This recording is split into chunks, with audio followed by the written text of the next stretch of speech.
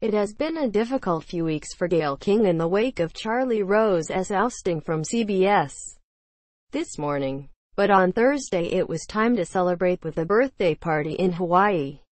The popular morning show host left all her troubles behind, 4,900 miles behind to be exact, as she enjoyed a birthday bash for the ages in Maui.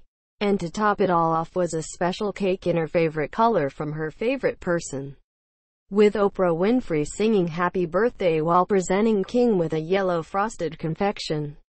And Oprah not only helped throw the birthday bash, but also hosted the group, who stayed in her palatial Maui compound, which is located on approximately 750 acres of pristine coastline. After a little bit of family time with her daughter and son William, it was off to celebrate with dinner and friends. Birthday day. Swipe left how it started. B-Day.